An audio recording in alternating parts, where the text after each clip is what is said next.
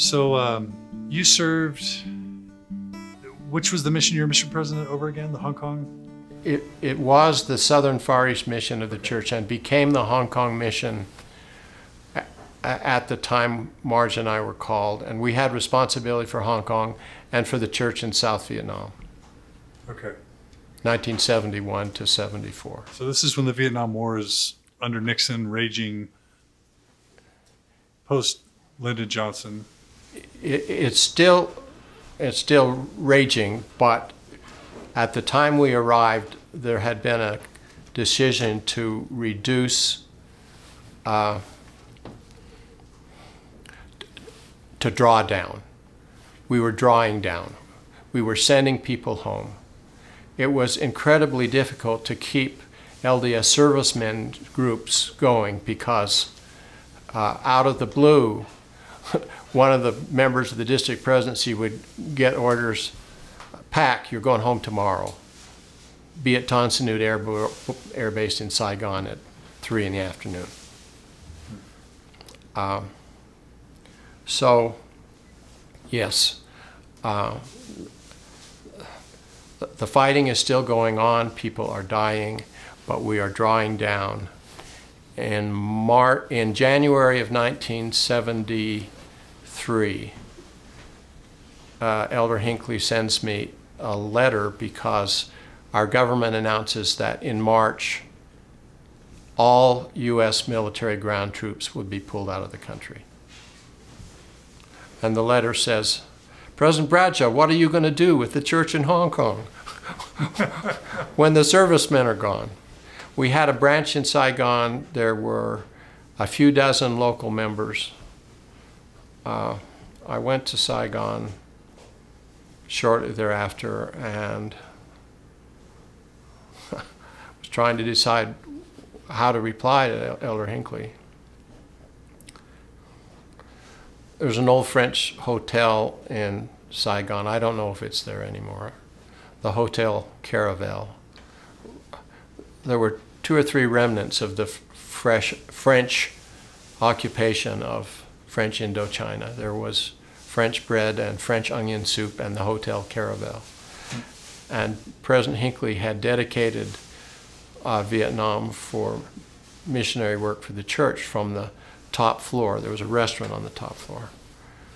And you could go outside on a balcony and up a few steps to the roof proper, and I did that and looked out over the city and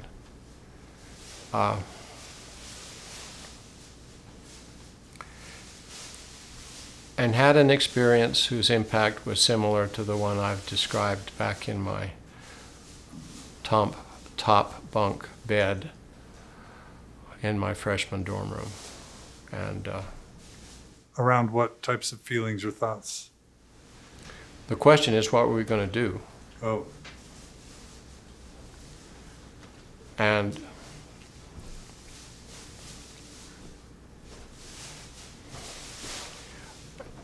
I don't mean to make it overly dramatic, but the personal impact on me, John, was very profound. And I left feeling that Heavenly Father was telling me things were going to be okay. You go ahead and do what you think you should do. There were no voices. This was a inner perception and inner impression, but it was very real.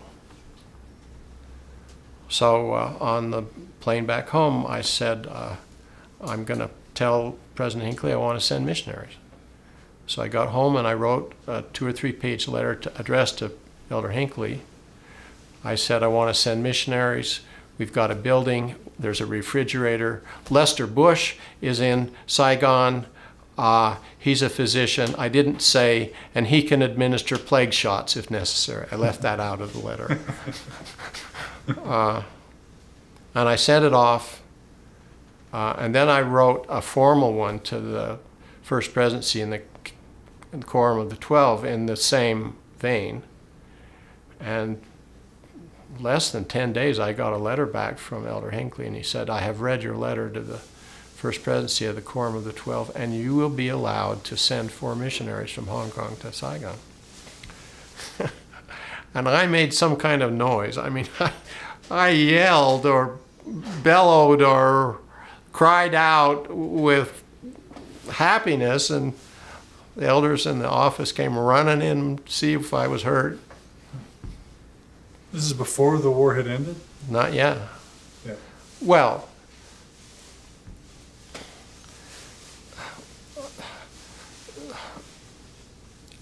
I'll explain the chronology in a minute. But this is January, this is February-ish of 19, or maybe early March of 1973. So it's maybe a day or two after all of the military have formally gone. Mm. There are lots of Americans still there, and the South Vietnamese are still fighting the Viet Cong and the North Vietnamese. The war is still raging, but we're out of it in terms of U.S. ground troops. And for the first time in the history of war, we were taking the armaments off the battlefield. In Nha Trang, there's this big deep water harbor, and it was filled with big freighters, you know, and these big, whatever they're called, these big cargo boxes that you can put on a ship and then put on a truck and wheel it away. Thousands of them everywhere, and we were taking things back home.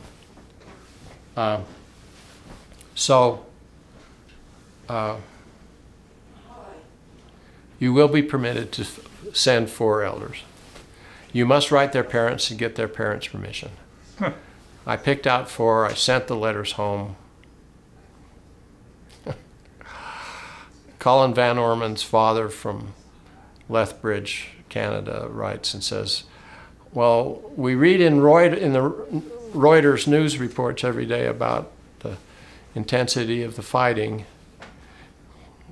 but we trust the Lord, so President Bradshaw, you can send Colin to Saigon.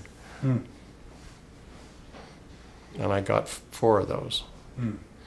So on April 6th, we thought that was an auspicious day to do something like that. On April 6th, I took 4 elders from Hong Kong to Saigon, and we started full-time missionary work.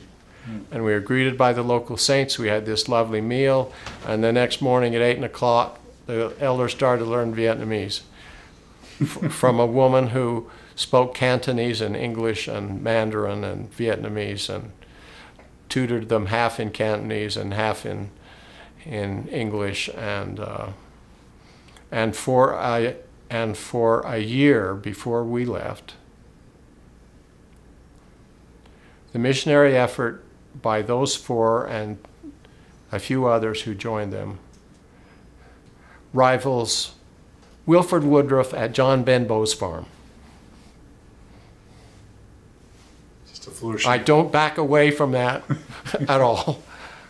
And they what you mean by that is they baptized, and they baptized families, and we worked our tails off in Hong Kong trying to get husband and wife to join the church, and it very rarely happened, and it happened nearly every time in Saigon.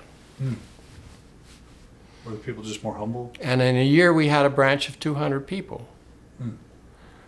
And I got a letter saying, well, give us a progress report for how the church is doing in Saigon. And I made a recording of the kids saying, I am a child of God in Vietnamese, and I sent it and said, this is how we're doing. That was my report. And we had a Vietnamese branch president and first counselor. I set apart Lester Bush as the second counselor. And when I set Lester apart, that's another experience where I have to testify that there was divinity involved. And Lester and Yvonne Bush did as much for the growth of the church in South Vietnam as was possible. And their kindness and their devotion and their sensitivity was extraordinary. Real quick, for the benefit of some of my listeners, a lot maybe not know who Lester Bush was, but I remember him to be the man who wrote that dialogue article outlining the history of blacks in the priesthood, uncovering the fact that Joseph had given the priesthood to Elijah Abel and maybe a few others, and many credit that as being an important historical work that might have led to President Hinckley seeking a revelation about blacks in the priesthood a few years later. Would he have been writing that while he was in Vietnam with you? Yes. So I can tell that I'm smiling, and there's a big story here, and I don't know how much time we have to devote to details, but I'll try to be brief. Oh, this is a good one. Lester's parents joined the church. Lester's father worked for the CIA. Lester's mother would have been a stake president, except for her gender. She was devoted to the Book of Mormon. Lester went to medical school in Virginia, came to Salt Lake to intern, always had a historical bent, got access to church historical records sort of before the doors got closed and padlocked, and found every single scrap of paper that he could that had any reference to African Americans and Mormonism. And that was the basis for that dialogue piece. And he was negotiating with Bob Reese, who was the editor of Dialogue at the time, to see that it got published. And he wrote to the church and said, this is the manuscript that I intend to publish. He had to go from Saigon to the U.S. to shepherd a alcoholic member of the State Department back home. While he was in Salt Lake, he met with Elder Packer and with Joseph Anderson. The journalist. Lester Bush met with them about his dialogue piece. Right. I took Marge to Saigon a couple of times, and one time she got off the plane and had a dialogue in her hands, and Lester was flabbergasted, and you guys read that? Yes, we do. And that was part of the bond between us. It was we were intellectual kin. So when Lester got back, I visited again. He told me details about his visit with Elder Packer. That story is recorded in the Journal of Mormon History. I don't remember the year. Maybe 85-ish. So, for a year, the missionaries proselytized. This is how they got people to teach. They stood on a corner, two of them, with a map of Saigon and tried to look lost. And within 2 minutes, somebody would come up and say, "Can I help you?" And they would say, "Yes, we're trying to find such and such a street they already knew about." The man or woman would walk with them in the direction of their alleged destination, and they had a cottage meeting arranged. You know, I make it sound like it was without concern. There was a lot of concern. When I would go to Saigon and drive from Tan Son Nhut Air Base to our building, I would go through the red light district of Saigon, and there were brothels everywhere in big neon lights, and there were little children, and a large proportion of them were black Asian children, and they were anathema to the Vietnamese. A little child with Negroid blood was not accepted. And you would go to the black market in Saigon and buy, if you wish, Black & Decker electric tools stolen off the quays off the harbor sides from equipment sent into from the United States to help the war effort or to help build the Vietnamese economy. There were little kids with both of their legs blown off, wheeling themselves around on a little cart with wheels, selling cigarettes. And not everybody in Saigon loved America. And I'm sending 4 20-year-old kids to mind, maybe, you know, mission presidents don't know everything that happens to their missionaries. And I've learned a whole lot of interesting things in subsequent years. And maybe there were things that happened to them in Saigon, threats that I don't know about. But I'm not aware of any serious threat to their safety. And they built the church. And we taught, the missionary program at the time was this loose leaf with pictures. And they wanted to have me use the English version pictures. And I said, over my dead body, we're having pictures of Vietnamese people in the Vietnamese flip chart.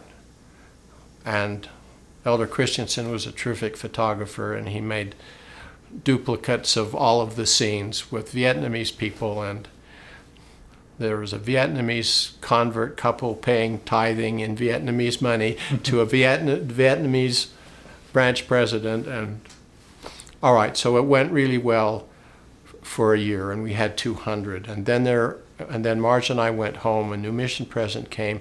It lasted for another year. So almost 2 years to the day from when I brought those first 4, you have that remarkable picture of the helicopter lifting off the roof of the U.S. Embassy with people hanging on the rope ladder trying to get away. And before that happened, we evacuated the missionaries, destroyed all the records. We were afraid of what ultimately did happen in some instances, and that is that the Vietnamese members of the church would be targeted by the North Vietnamese and the Viet Cong when they came into Saigon because of their association with Westerners, with Americans. President Tay, there was a meeting on Sunday. He took the whole branch to the airport. They got through. Theodore Tuttle was a member of the first Quorum of 70. His son worked in the White House. They got a transport plane for the Mormon Vietnamese branch. They all got on the airplane. There were other people. President Tay learned that other people had gone to the branch building, were waiting for him. He went back, brought them back to the airport. He couldn't get in. His family and the rest left. He left on the plane out of Saigon. He was left. He was put in a re-education camp, suffered terrible deprivation for 2 years, got out, managed to get on a little fishing boat and leave Saigon for Bangkok with bullets whizzing over his head. Is he an American or Vietnamese? Vietnamese. Okay. He's now here with his family. He sent a letter from the re-education camp to his wife. It came to Marge and I. We went down to find his wife in a mobile home on Center Street in Provo on the west side of I-15, and she read this letter. It was essentially, I may never see you again, and I love you, and I love my children, and I don't know if I'm going to survive.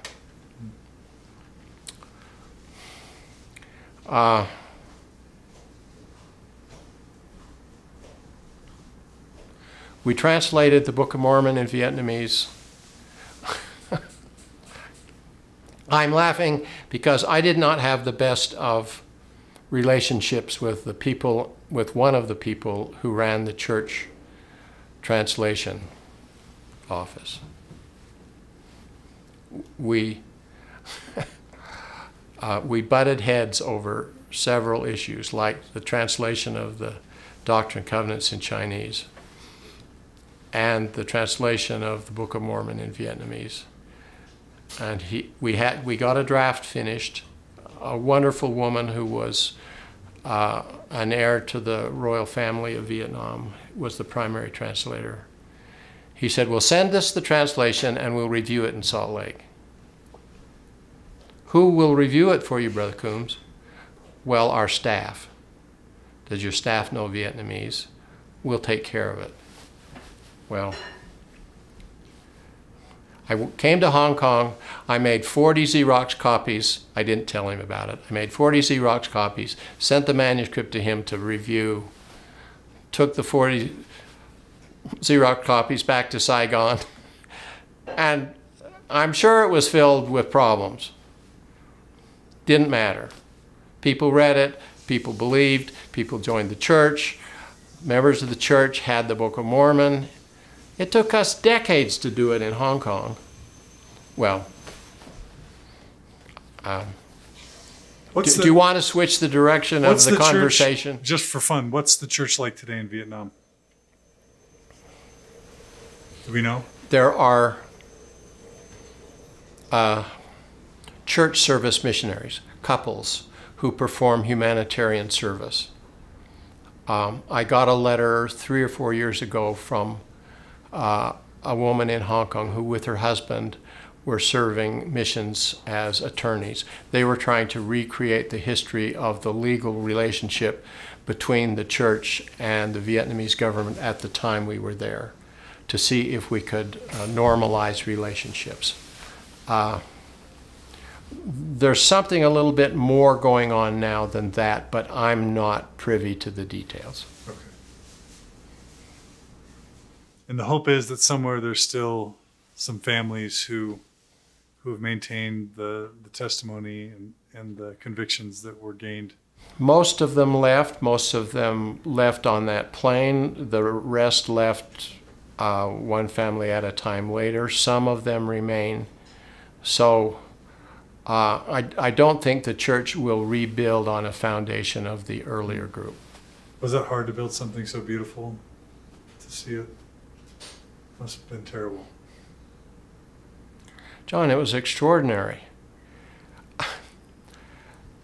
I was in, we had 3 military districts. There was Saigon, there was Nha Trang, sort of in the middle of the country, and then there was Da Nang, which is just below the demilitarized zone.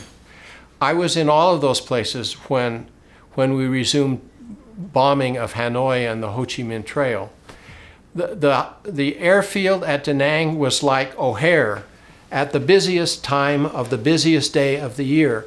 And I was having to wait there to get transport around the country. And you would see the fighter planes in tiers landing every 40 seconds. And you'd see helicopters everywhere and big transport planes and these weird planes that I'd never seen anything the like of before, and they were probably spy planes. They were getting information. You know, they were intelligence gathering vehicles.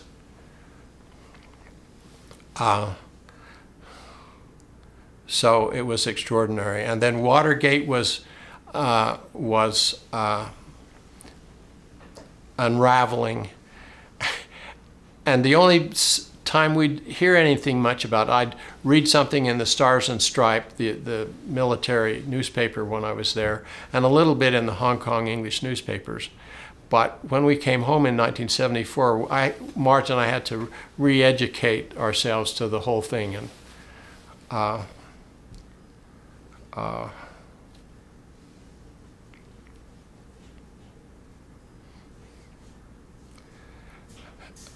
I went with the LDS branch president in Nha Trang out to a place where there was a 30 feet screened fence between the fishing village on one side and the American base on the other side. I would see these little plastic packets. I'd kick them as we walked along. What are those, President?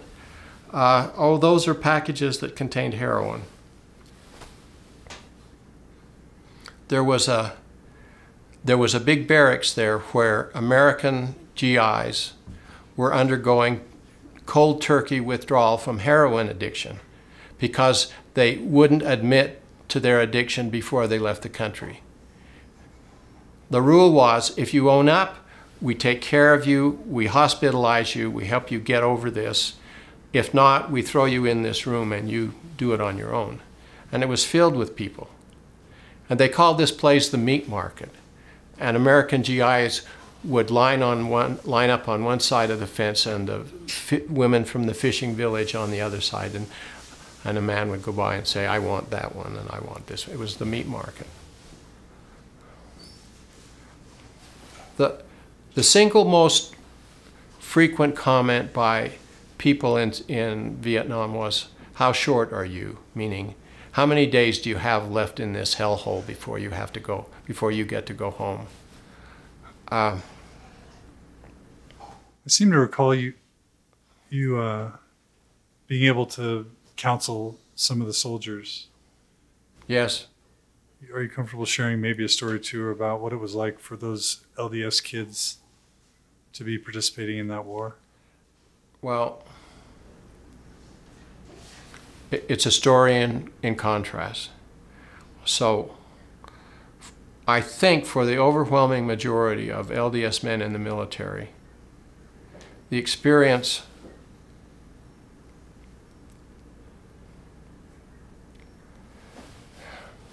may not have been good for them, but they survived it strengthened in a moral way.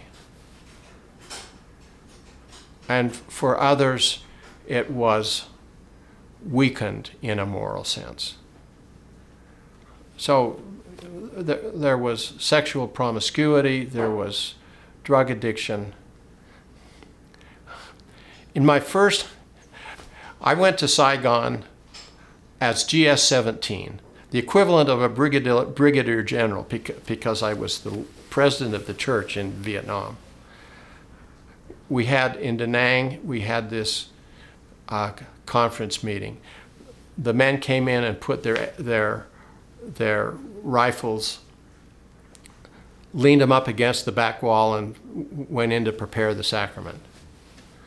One of the branch presidents was the mortician. First time I ever saw body bags. And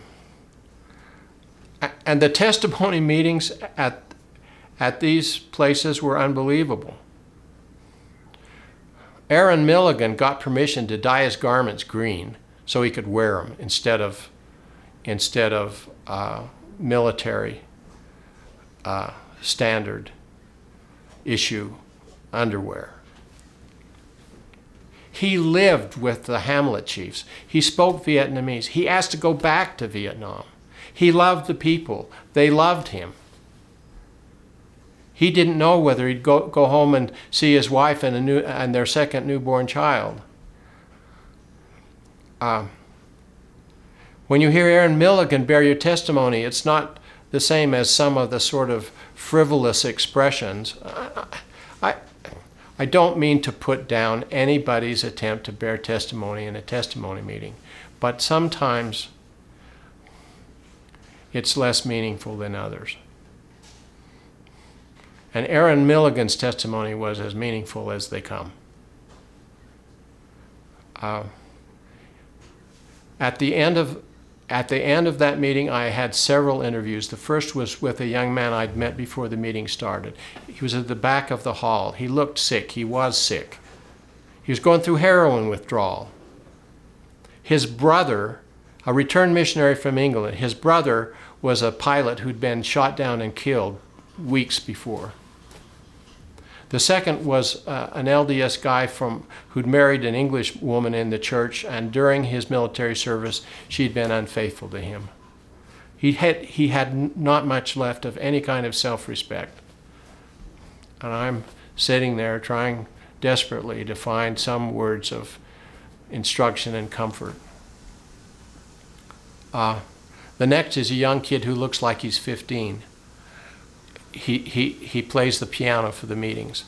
I find he comes in and tells me that on his R&R back home 2 months before, he went to bed with his girlfriend's mother. Well, we can get ourselves in unbelievable conditions of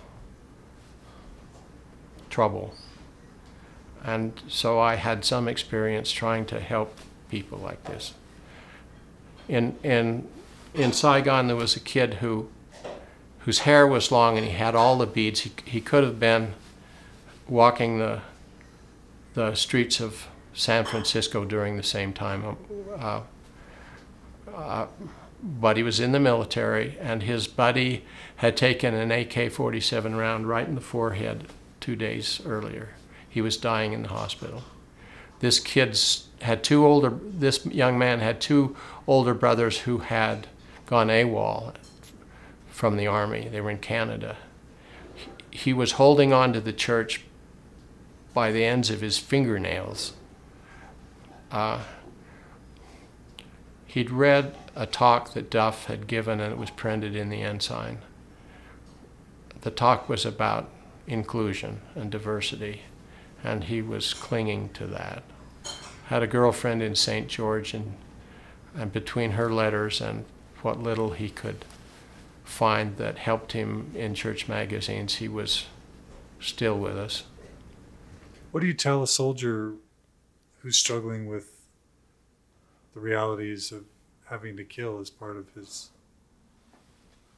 duties, yet he's believing in the Prince of Peace? I don't know, John.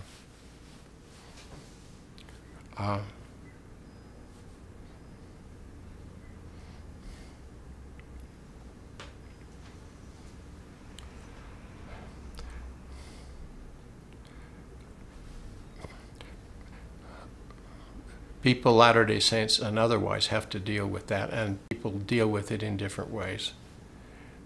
And when they deal with it as honestly as they know how, I think you have to honor their response, no matter what it is.